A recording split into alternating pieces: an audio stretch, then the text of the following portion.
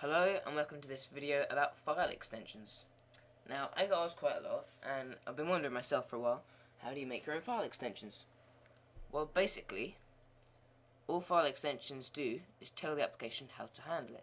So, for example, if I have this called hello.txt and open this now, that just opens in Notepad because it's a txt file. If I change it to an exe, it's obviously going to try and open it with the Windows executable thingy. And I can do that. It won't execute correctly. However, I could do that. And this is exactly how you create your own files. All you do is you change the extension. So .dhq, for example. No, it's not.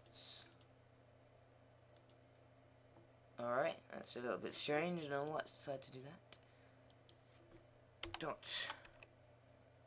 .hhy. Maybe it's just DHQ it doesn't like. I don't know why. No, I just think it's open. Okay, fair enough. Yeah, so new text document .dhq.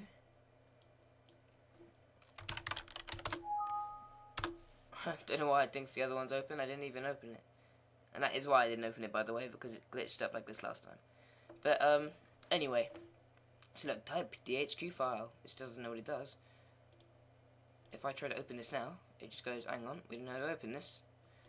And then what you can also do, while installing your application that handles maybe these DHQ files, you can tell Windows, alright, we handle these files, alright.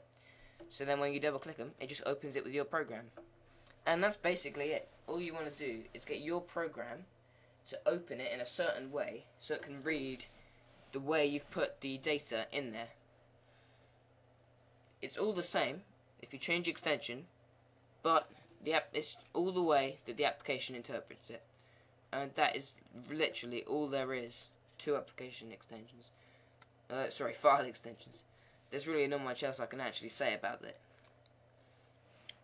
Just change extension, and then you can find there are ways of getting your app to then be associated with that extension and then interpret the extension in a certain way. But you know, that's all in the program inside. That's all pretty simple. So hope you learned something from this video.